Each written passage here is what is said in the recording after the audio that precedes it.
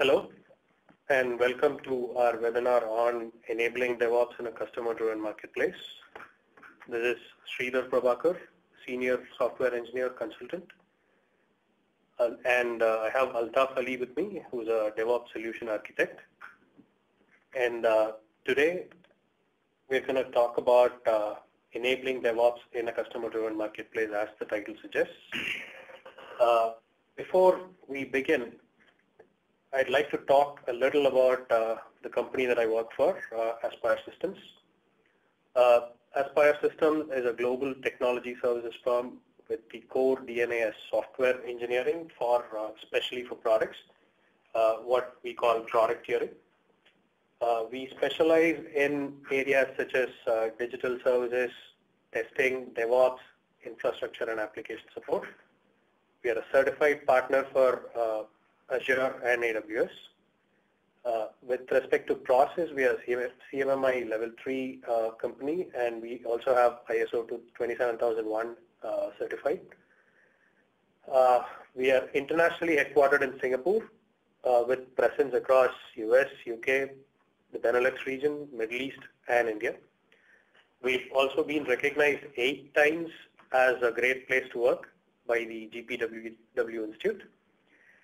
So, having talked about Aspire, both Altaf and I work for Aspire. We both work also for the infrastructure and application support practice. Let's begin today's webinar. To start with, let's look at what we're going to see today.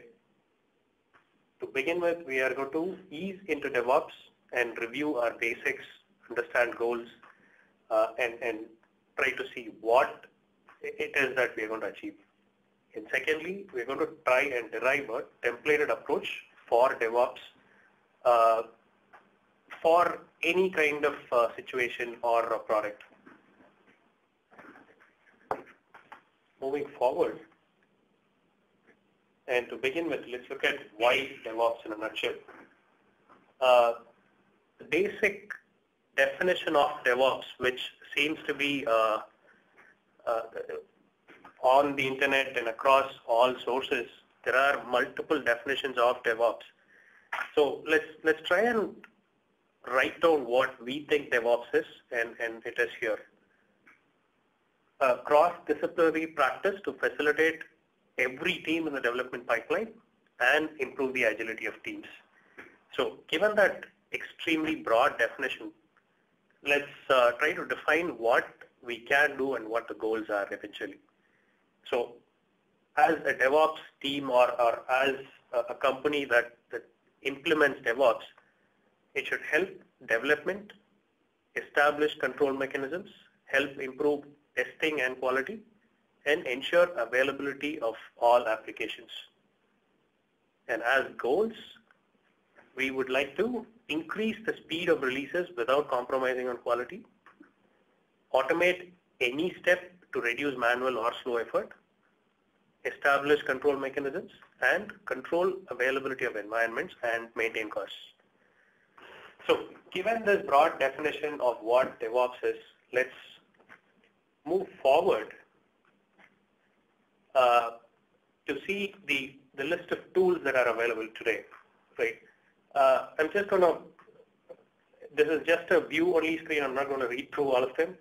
As you can see, there are hundreds of tools available online, which can be a nightmare for someone who's trying to develop a solution. So this here is still a sampling of the tools that are available. There are tools coming up every day. And what we're trying to do with this webinar is to try and solve or at least help with selection of some of these tools. With that, let me jump right into the templated approach. So what do we mean by a DevOps template? We define a template as a set of parameters that are grouped into logical categories that we call dimensions. The template as such is derived based on our experience with our customers. We've dealt with a lot of customers so far, and all of our efforts are summarized into these slides to give the whole effort an organized approach. And let me start with defining some of the core things here. A template has dimensions, and what is a dimension? It is a categorical classification of everything that falls under the umbrella of DevOps into categories that are closer to a real-life development cycle. And we'll see in detail what these dimensions are in the coming slides. But let's read out what parameters are. So parameters are significant factors of your development practice that affects the implementation details, right? And as you can guess, these are direct impactors of everything that you choose. And why are we doing this template? As written here, to break things into smaller problems and to focus on one problem at a time. And secondly, to arrive at tools, processes, and control mechanisms for specific requirements. Right.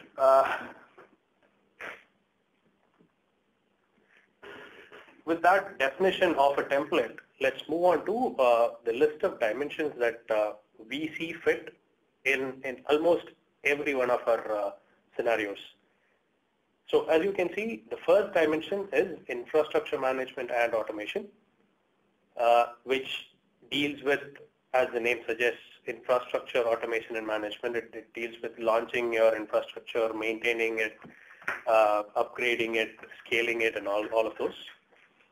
The second dimension is release management and continuous integration, which directly deals with the code that your software engineers write, which deals with when to release, what to release, and how to release, how frequently to release, and all that. The third dimension is continuous testing. This is one of the core dimensions that ensure the quality of the product is intact, or at least improving every release. And the fourth dimension is sort of the tying layer, which is the orchestration, monitoring, and the feedback loop layer. This fourth dimension is sort of an all-encompassing layer or dimension. It tries to connect your resources across the other three dimensions and ensures that things are flowing smoothly between the dimensions. It also handles all failures and keeps a constant check on everything. Right. So these dimensions are basically what we see fit in most use case scenarios. We'll move forward and look at what parameters are and what we see normally in most of the scenarios. So in almost every DevOps operation, these parameters are what affects things. The first parameter is distribution. By distribution, I mean distribution of your teams, your customers, and with teams, it can be geographical, operational, and many other things. So when I say operational, I mean your development pipeline can have a development team, testing team, a quality assurance team, a review team, an architect team, a support team, and all that. So depending on how you want the application or the releases to progress across teams and eventually to customers and eventually to multiple customers, distribution is the factor that is underlying all of these things. Technology is the next parameter.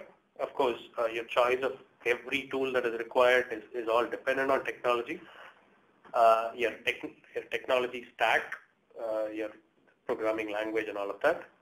Your deployment models to say how the application scales, how the layers are set up, how data flows within the application. All of that is what we call or group under technology.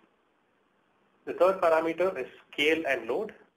As the name suggests, this basically tells how big your application is, in the sense how many users you have, how many concurrent users you have the expected load and performance criteria. The fourth parameter is environments and security. When I say environments, there are, with the blow of cloud infrastructure with a lot of cloud providers, we have a lot of choices now with cloud providers straight away. There are also hybrid models. There are models in which multiple cloud providers are used. There are PaaS providers, and similarly, and of course, there are plenty of applications that are hosted in-house. So all of this will come under environments and the security infrastructure associated to it. And the fifth parameter is release. So when I say release, it talks about if it's a product or a service. If it's a product, there are going to be multiple versions, multiple customers in different versions, multiple integrations, and so on. If it's a service, it's deployed in multiple regions again, but again, only the latest version gets deployed or similar setup. It also talks about the level of automation required and the frequency of releases. So moving forward, the templated approach is going to try and create a template just like this, where it takes into consideration all of these parameters across each dimension and identifies tools, processes, and control mechanisms for each dimension.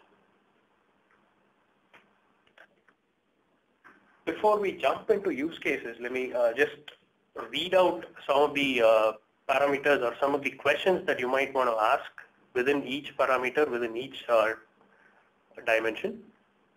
So within infrastructure automation, as you can see, within distribution, you will have to deal with, or you will at least have to understand the geographical distribution, operational distribution, the technology stack, the modules and the customizations, dependencies, the scaling strategy, cloud policies and security constraints, release frequency and release count and variance per day.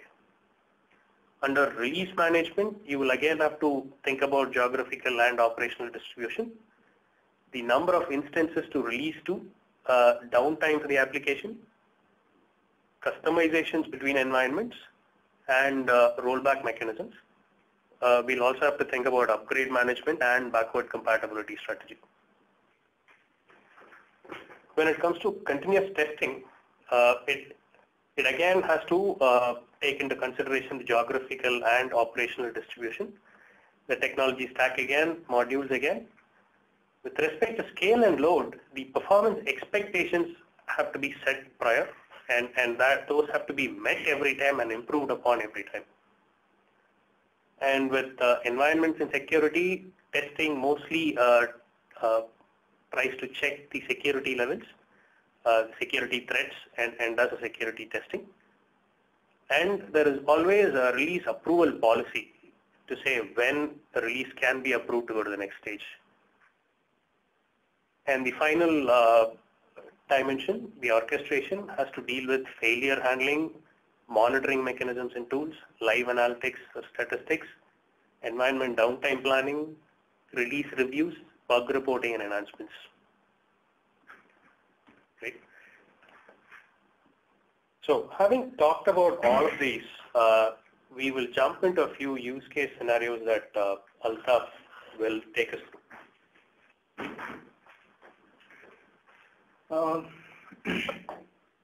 Thank you, Sridhar. Okay. To start with the use case scenarios, what we have now, there are 4 different business models, more like a business scenarios, I would say. I mean, before we start, just wanted to tell, like, we picked only the flavors of scenarios, wherein there may be multiple scenarios across the industry.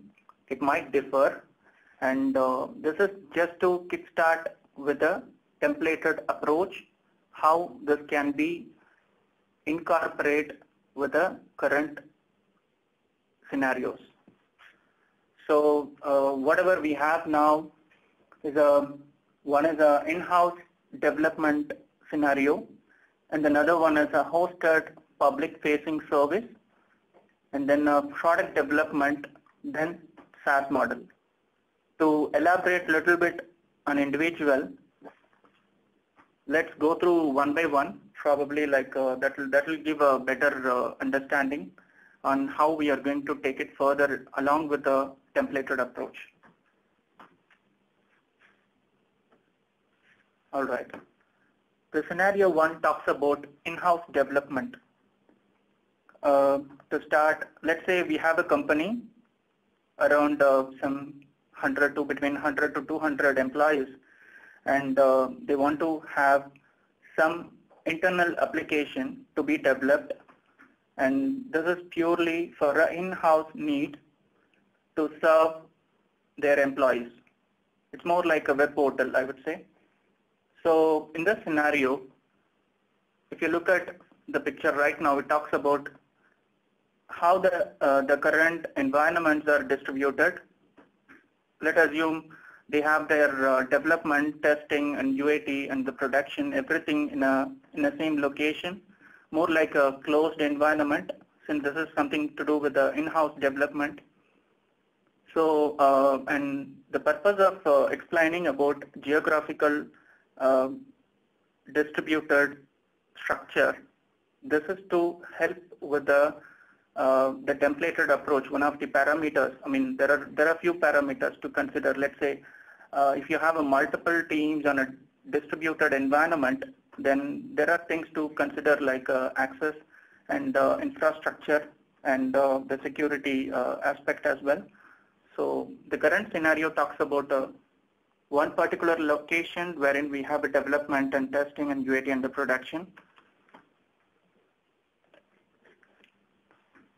So here, let's say to go with a templated approach model.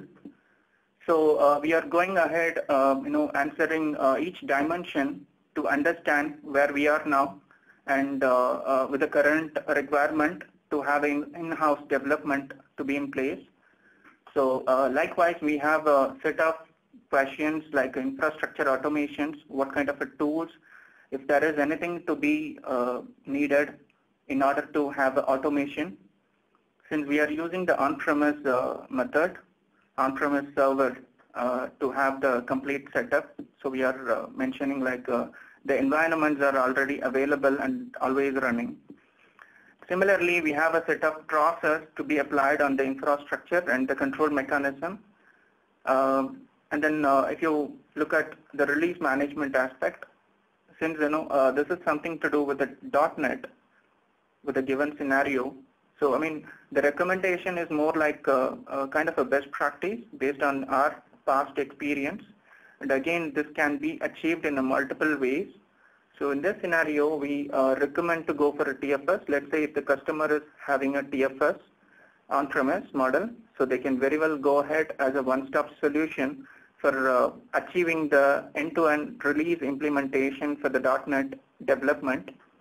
And the process is something to be considered on the release management aspect, like every check-in to a master branch and needs to push to a dev service.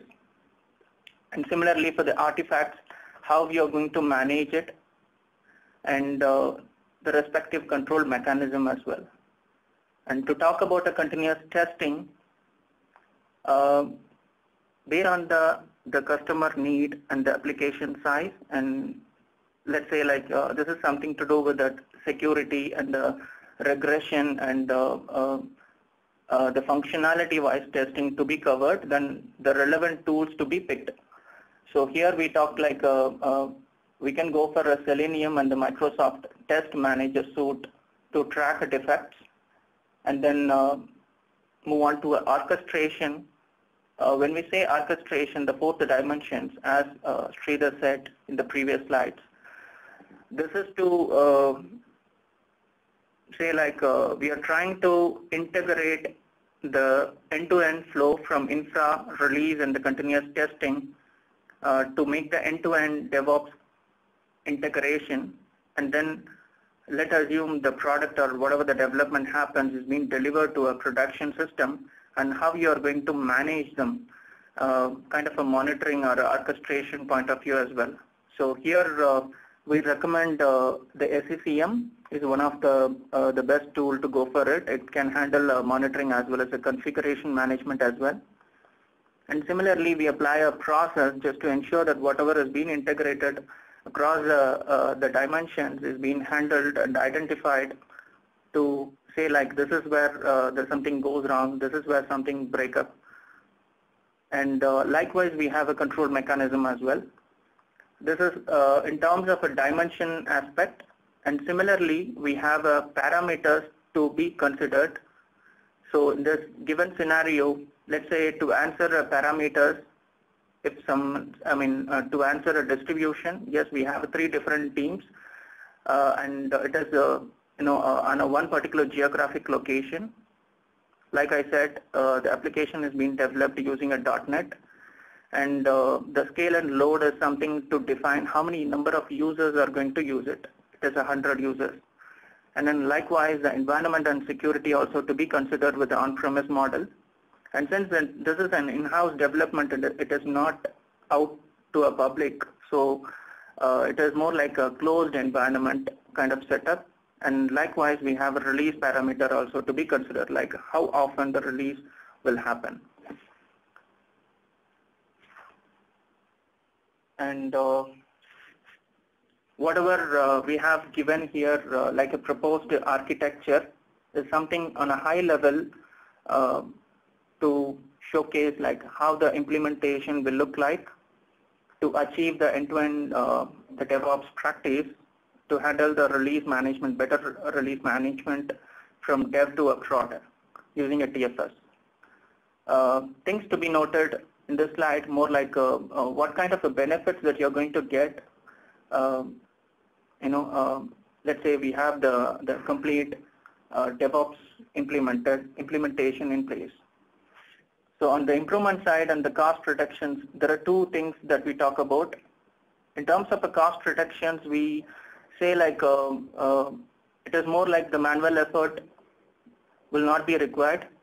Complete automated way, you will have a control mechanism, and then you will see a reduction in defects that are released to a production. In terms of improvement side, it is more like a speed of releases, the reduction in the transition time between development stages, and you will have a sufficient audit trail.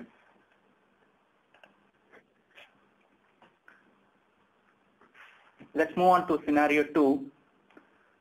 This is something like similar to our previous slide, previous scenario, but then let's say whatever the piece of software is being developed within a company is being out to a public, and there are hardly 10,000 plus customers can use in a concurrent real-time scenario. So it is more like the highly utilized kind of an application. So in this scenario, let's assume like we have a team distributed across a different regions, more like a different geographical location. Like one locations we have a development and testing, and the multiple locations we have something like UAT team, and likewise we have a support. Similarly, let's say we have the production system on a different regions.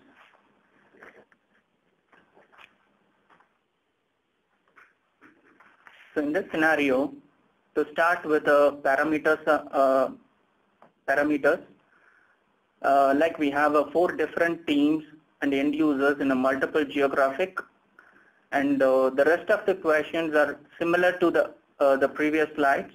So just to pinpoint only the relevant details.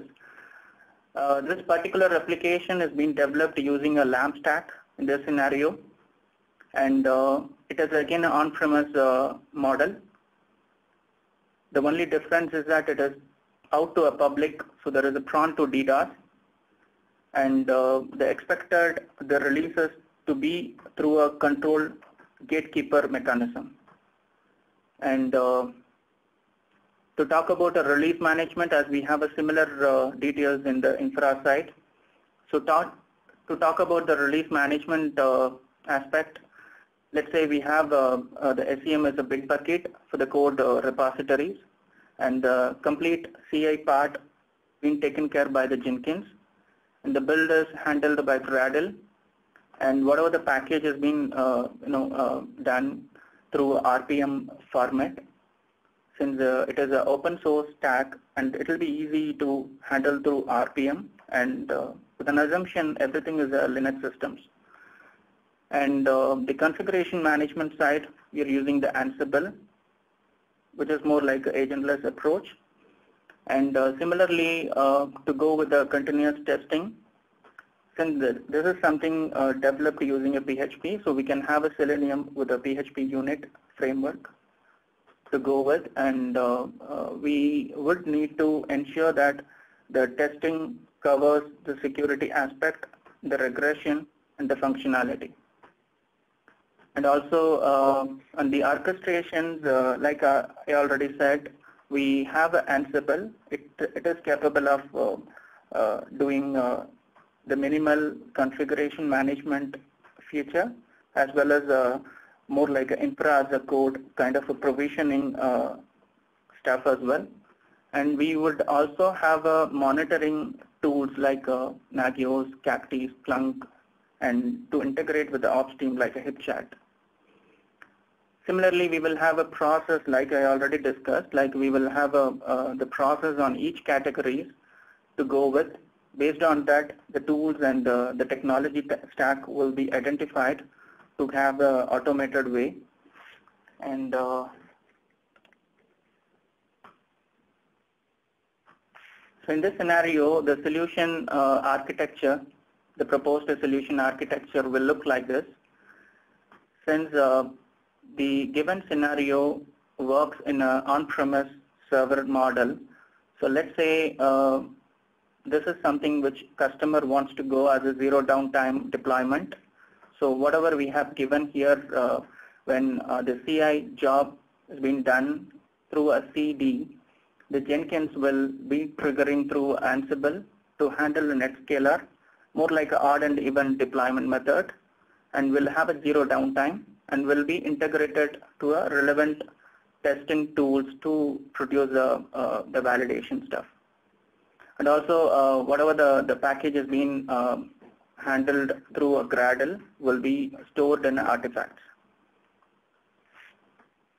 So in terms of ROI, again we will see a reduction in the manual effort and the defects, but the improvements are little different, I would say. I mean, to add on top of whatever we had earlier, you will see zero downtime releases, and similarly there can be a multiple releases. It can go through a smooth process, like a major or a minor releases, maybe in once in a month or twice in a month, whatever it may be. It can be handled in a better control mechanism.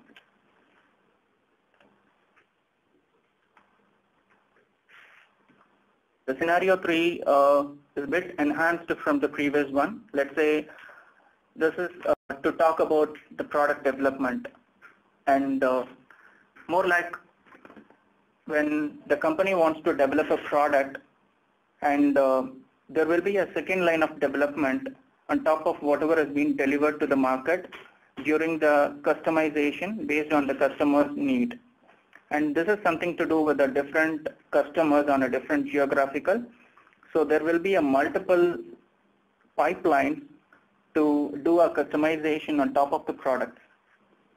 So let's assume again we have a similar setup, like one location we have a development and testing, and another location, there are multiple locations, depends on the customer need. We have a dev, test, and UAT, and support as well. And then again the customers will be distributed across the different regions.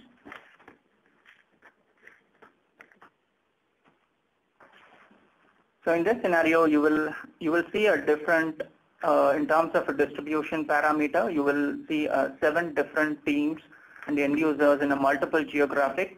So we need to consider having a right approach maybe in terms of development practice, more like a methodologies, how the team can be integrated each other, correlated each other, and what kind of infrastructure that we can provide it to ensure there won't be any downtime, and also the access and security related as well. So other than that, again, let's say this is again a highly the expected number of users in terms of a customization level. And let's say this is something being developed using a Java. And right now, with one of the customers, we are trying to deliver it through AWS cloud. The platform may differ, depends on the different customers. It can be even on-premise. So with a given scenario, we are talking, let's say we are going through a AWS cloud. So in that case, the infrastructure is something to do with the AWS services, more like we are utilizing the CloudFormation code pipeline and code commit, data pipelines, etc. And likewise, the release management is similar to the earlier one. The Jenkins takes care of the CI part, and the Maven, we are using the repository and artifact. Build and Nexus is the artifact. And likewise, we have a continuous testing being covered using a JUnit and a Selenium. And orchestration, since we are utilizing the platform AWS, so we are trying to make use of the CloudWatch to monitor the overall end-to-end performance, and to orchestrate and provision something in an automated way. We are trying to utilize the ops work within AWS. And likewise, the other parameters are similar to the earlier slide. So here is the one particular customer solution architecture. This is like more in terms of a continuous delivery model, wherein whatever the product has been developed and delivered is being integrated with the customer product through AWS cloud. And there is a bits and pieces of customization being done on top of the existing product. In that we are utilizing the AWS services like it is listed. And in terms of ROI aspect, again, the similar points comes into cost reduction. And there is one more to be considered. One is that since we are utilizing the cloud infrastructure, so you will see an effective way in utilizing it. It will definitely make a difference in the cost. And the improvements are also similar, like the overall productivity through the mechanism, whatever you have, like infrastructure as a code, will help you reducing the effort, manual effort, and let people focus on what they are meant to. Similarly, easy control mechanism within AWS and one-stop solution for end-to-end delivery through one particular cloud. Let's say you don't have a dependency with other platforms.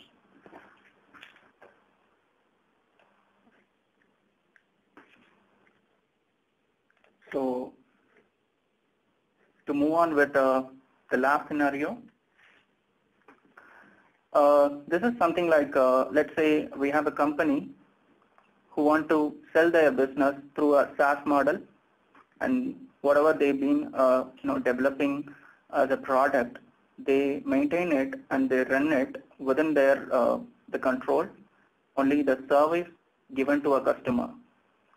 And to make it a bit more enhancement, let's say whatever the SaaS model that we are talking about, it is developed as a microservice so that it can have their own pipeline and it doesn't have to depend on each other.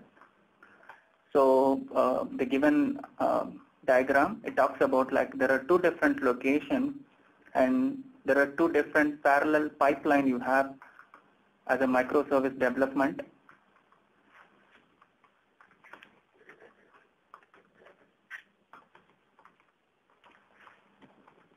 So consider having a microservice architecture. In terms of a parameter aspect, you will see a similar answer. wherein to go with the dimension aspect like infrastructure, you will have it depends on the platform where you're running the microservice architecture. So in this particular scenario, this is a Java-based application, and they are using the Azure cloud, let's say.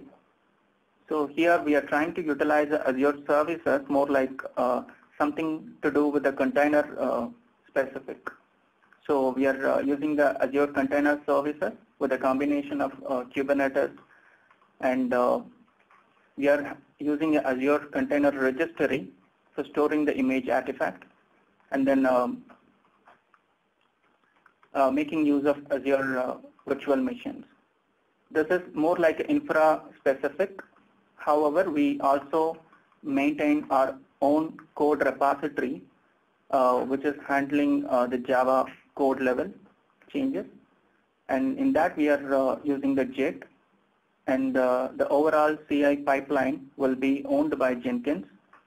And whatever the image build happens through a Docker and Maven to do a job on the Java side.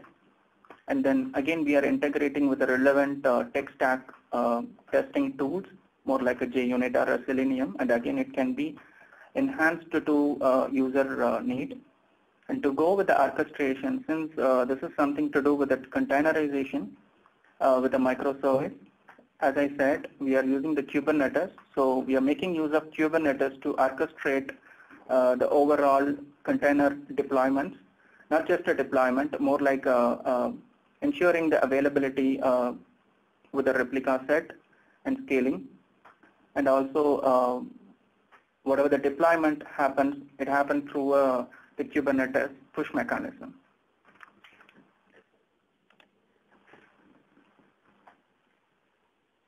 So to implement the microservice that we are talking about, this is how the implementation will look like. So each development, let's assume they have their own pipeline, and they don't have any dependency with each other. So the delivery can happen whenever there is a need, more like on demand from the customer, so that it can be handled with the multiple jobs by creating through Jenkins. And similarly, we will have an individual repository for containers over Azure Container Registry as well.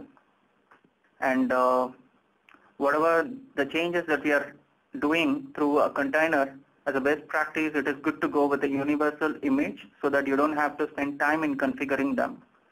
So that is one of the points in the ROI as well. More like the cost-wise, we will have a similar benefits. However, there are things to be considered on the container development. Like easy and smooth delivery through a Docker image, and the universal image, which helps in reducing the config mismatch across the environments. And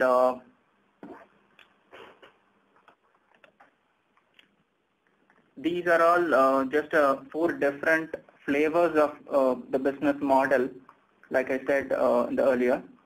However, there are multiple scenarios wherein the parameters and the dimension can be applied through each and every category, so that the customer or the one who wants to have a DevOps will be able to communicate in a better way what exactly they need, rather than telling need a DevOps automation in place. They can tell the relevant area, like this is something to be done with the infra, or this is to be done with the continuous testing or a release management side. Okay. Thanks, Altaf. So from what I understand, we've given an introduction to templated approach. To say the least, I think we've given you a peek into what is done as a result, although we've reserved the actual mathematical models for the next series. So our goal as such is to identify the mathematical models for each dimension, applying these parameters, and identifying the right set. So having said that, the overall summary of what we've gone through today is that the templated approach is a methodology to shrink problems into smaller problems that can be solved sequentially at the least, but of course can be done parallelly. It also attempts to identify tools, procedures, and other control structures, and it basically splits the entire thing into dimensions that can handle each section without impacting work on other sections. So it is not only sequential, it is not only a planned stage, it is also something that can act as an independent unit. So that concludes our webinar today, but with our next session, we'll be presenting and looking at each dimension in detail, and along with it, we'll also explore a mathematical model that derives the entire tool set and the other details. So that concludes our presentation, and we can move on to questions. And I see a couple of questions here. Let me start from the first one. The first one, as it says, is it possible to implement this template approach for legacy applications? Definitely yes. In fact, the whole idea evolves around migrating legacy applications into a control structure, bringing it into a DevOps pipeline to make sure it flows smoothly. So the goal of this approach is to provide a roadmap for the application, be it a legacy application or a modern application with all the latest technologies. As long as there are tools and services that are associated to that technology stack, it still should be possible, but of course the solution depends on the type of technology and the available tooling. I'll move on to the next question, which is how do you handle distributed teams from a security, user access, and infra point of view, and what are our recommendations? I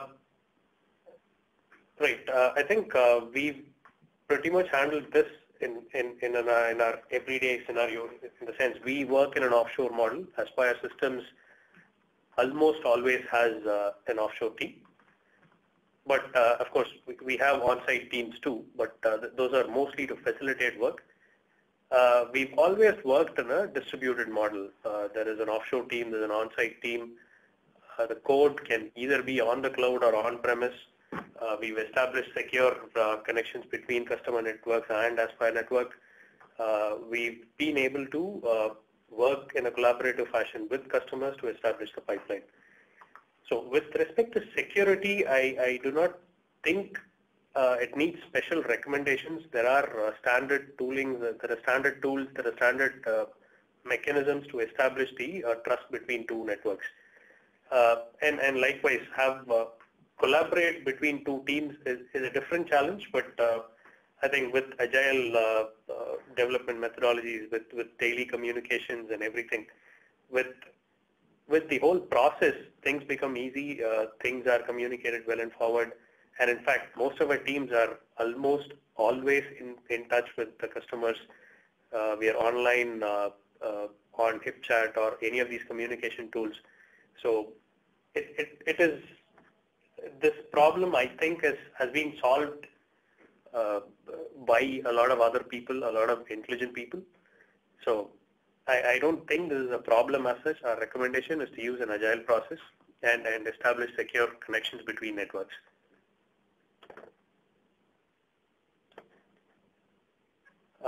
Moving on to the next question, have you implemented a template approach to your customers? I wouldn't say yes, but again, I wouldn't say no to this. The truth is we are writing a white paper on this theory as such. We are deriving the mathematical model as well. So this is sort of a work in progress, but I think we are very close to it. This is entirely based on what we've learned from our customers. So this theory as such is derived from our work, and so we've started implementing, we've started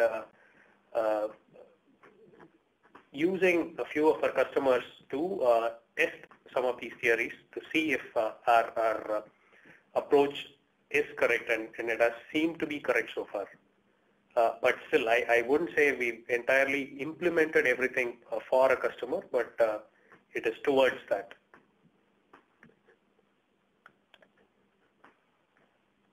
Moving on to the next question, what is the most recommended way of delivering a product?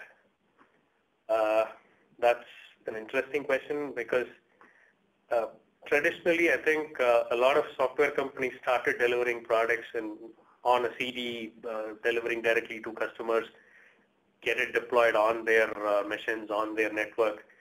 I think with the advent of cloud and the whole cloud infrastructure availability and improvements in the security and all of that, things have changed drastically. I think people, irrespective of their sensitivity to the security, they've started adopting cloud infrastructure, which means it's quite easy for them to deliver products. A lot of our very latest customers have started delivering products as Docker containers. So frankly, I wouldn't say there's one specific way of delivering a product, but I think it just has to depend on how your business users like it and how your business users want it. So if it is possible for you to set up automation even at the customer environment, we would recommend some of the container-based approaches. But if it is a very close network, they're too particular about security and all that, then it requires to be done in the traditional way, given as CDs are probably having a support person do it for them. And moving on to the next question, how do you facilitate the integration of products with other services or products? Great. This is sort of a tricky question in the sense integration of a product with other products is mostly dependent on what the product really has to offer.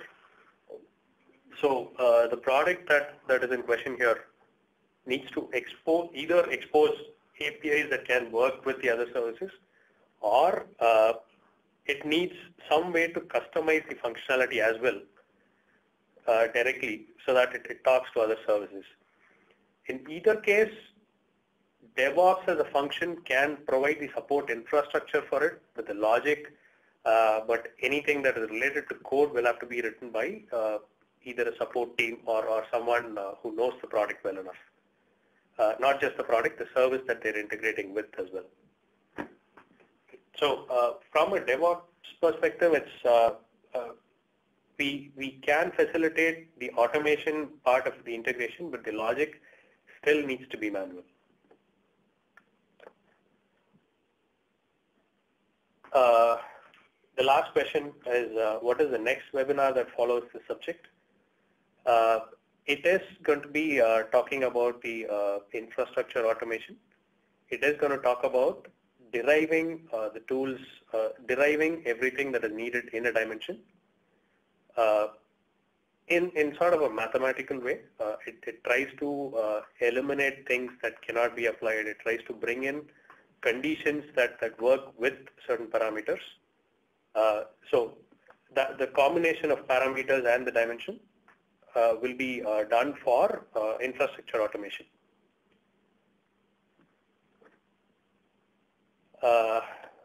I guess that's our list of questions. I can wait for a couple of minutes again, but we are always open to questions. If there are questions, you can always write to us. You should be able to see email address on this webinar. So feel free to write back to us if there are questions. We can definitely help you. And thanks for listening in.